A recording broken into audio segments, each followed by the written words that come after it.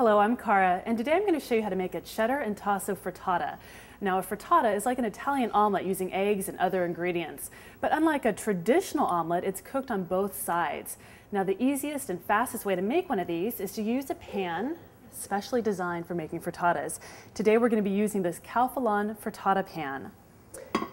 It's basically two pans that connect with these interlocking handles. Using the bottom pan, I'm going to start by sautéing some green onions and Italian parsley.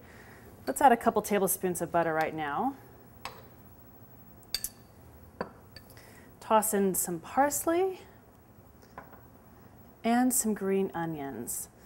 These will take just a few minutes to sauté.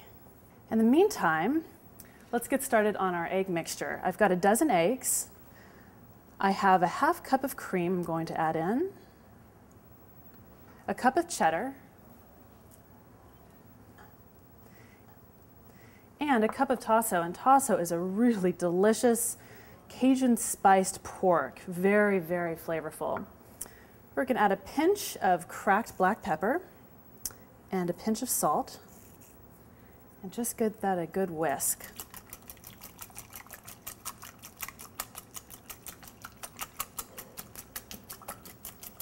Our green onions are sautéing up beautifully. And my green onions and parsley have cooled, so let's add them to the eggs. You never want to add hot ingredients to eggs so as to not cook them prematurely. Give that a good stir. Now, using the same bottom half of our frittata pan, we're going to add another couple tablespoons of butter, and then we'll add our egg mixture. The great thing about this frittata pan is that it's basically two pans in one. This deep lower half is really nice for sautéing or frying, and the top, more shallow half is excellent for making crepes. Butter has melted. In goes the egg mixture.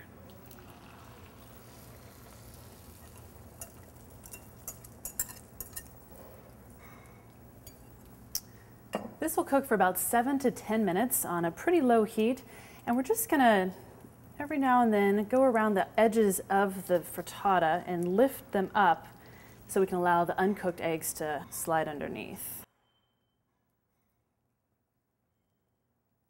My frittata's been cooking for about 10 minutes, but before we flip it, we're gonna melt about a half tablespoon of butter into the lid of the frittata pan. All right, now this is the best part. Using these interlocking handles, I'm going to put the lid right on top, and using a kitchen mitt, flip it over. That's simple. We're going to cook it with the lid on for about 3 minutes, and then remove the lid and cook it for another 5, and then it's ready to serve. Nicely browned. It's now going to cook for about 5 minutes longer with the lid off. Now it's time to slide our frittata onto the serving plate. And you can invert this if you like, but using these nonstick pans, it makes it really easy just to slide on out. And a nice little garnish of parsley. And there you have a delicious frittata made with our frittata pan.